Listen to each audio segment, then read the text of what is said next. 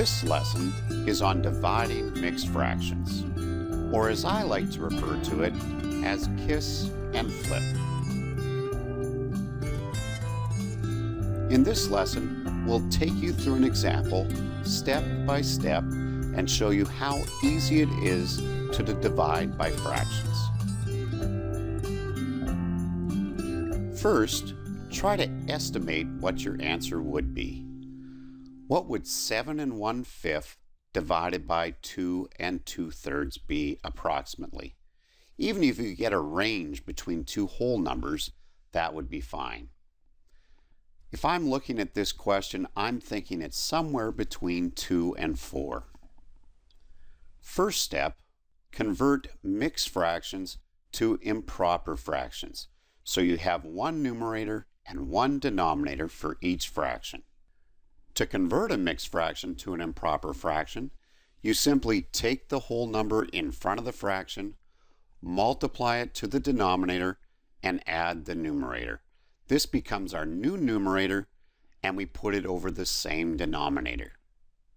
So for 7 1/5, we multiply 7 to 5 and add 1 and put it over 5.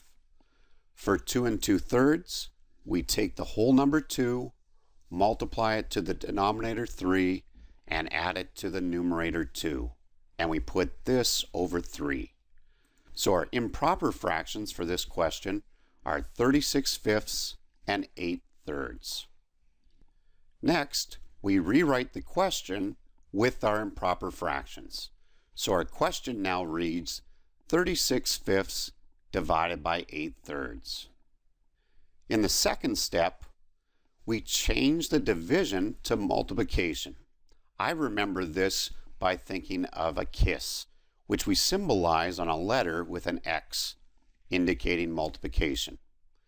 And then we take the reciprocal of the divisor, in this case 8/3. And to take the reciprocal of a fraction, all you do is you change the numerator to the denominator and the denominator to the numerator. So it's basically flipping the fraction over. So 36/5 divided by 8/3 becomes 36/5 times 3/8. Now we follow the steps for multiplying fractions. We multiply the two numerators together and the two denominators together. Remember, at this point, this is where you check to see if a fraction reduces. Look carefully.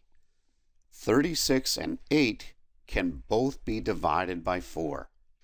36 divided by 4 is 9, and 8 divided by 4 is 2, leaving us with 9 times 3 in the numerator and 5 times 2 in the denominator. Nothing else can be divisible by any common factors, so let's complete our multiplication. We get 27 on top and 10 on the bottom. This is our improper fraction, 27 over 10. We can convert it back to a mixed fraction if we like. 10 goes into 27 twice, and we would have 7 remainder. So our mixed fraction answer would be 2 7/10.